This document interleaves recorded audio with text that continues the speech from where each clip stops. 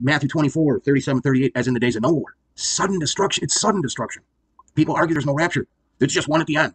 You can't have sudden destruction after a whole bunch of destruction to where a third of the sun, moon, stars, planet, and people are dead or gone. It's not sudden destruction anymore with people just carrying on, eating, drinking. No. That's why it says in the days of Noah were. For other reasons as well, but Luke 17, 26 and 27, as in the days of Noah and Lot. Hebrews. 1 Thessalonians 5. But of the times and the seasons, brethren, ye have no need that I write unto you. For yourselves know perfectly that the day of the Lord so cometh as a thief in the night. For when they shall say peace and safety, then sudden destruction cometh upon them, as travail upon a woman with child, and they shall not escape. But ye, brethren, are not in darkness, that day should overtake you as a thief. Ye are all the children of light, and the children of the day. We are not of the night, nor of darkness.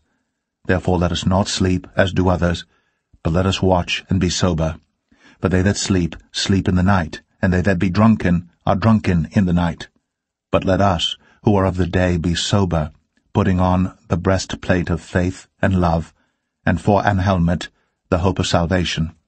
For God hath not appointed us to wrath, but to obtain salvation by our Lord Jesus Christ, who died for us, that whether we wake or sleep, we should live together with him.